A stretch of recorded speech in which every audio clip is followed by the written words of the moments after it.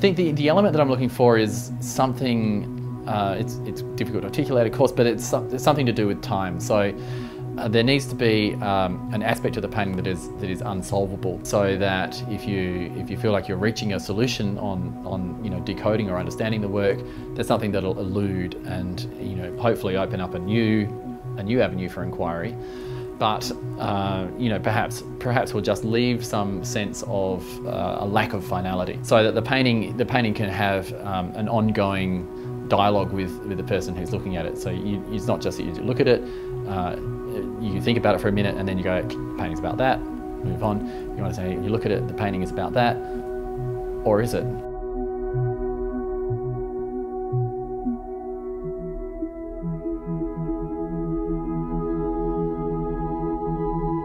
Or maybe it's about something else, and you come back to it and there's some other thing that potentially can come out of it.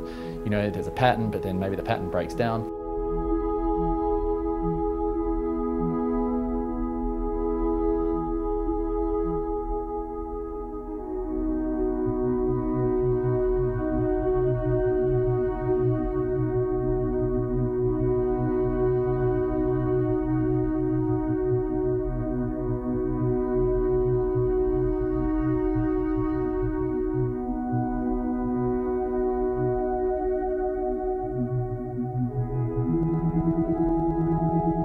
Ambiguity is certainly a part of it, but it's also having things that are maybe paradoxical, or even perhaps deliberately arcane or obscure in the work. So I'm a big fan of cryptic crosswords, for example. In a way, some of the favourite clues are the ones where an answer suggests itself, but then it becomes like a little piece of poetry.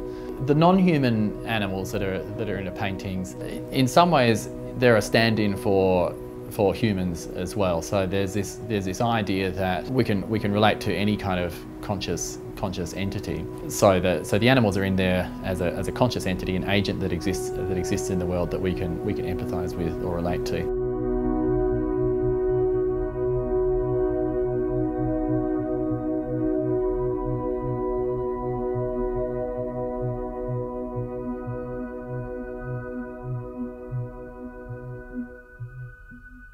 And the challenge is to try and do that in a way that is not anthropomorphic or anthropocentric. So to see the non-human animal on its own terms, existing in its own world, with its own worldview, its own agenda.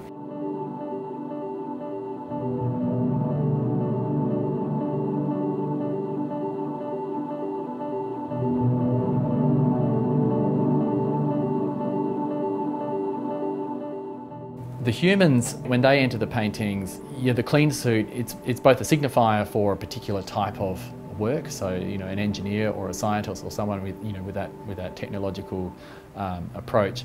But the clean suit itself is the barrier. So it's a barrier between the human and the outside world. It protects the human from the world that they're in, protects the world from the human as well. So there's that idea of contamination. Things like that. It's that it draws attention, I think, to the opposite. So the fact that barriers are never perfect. There's always some element of permeability. So you go into the world wearing the clean suit and the mask and the gloves, but you can never be totally sealed off from it.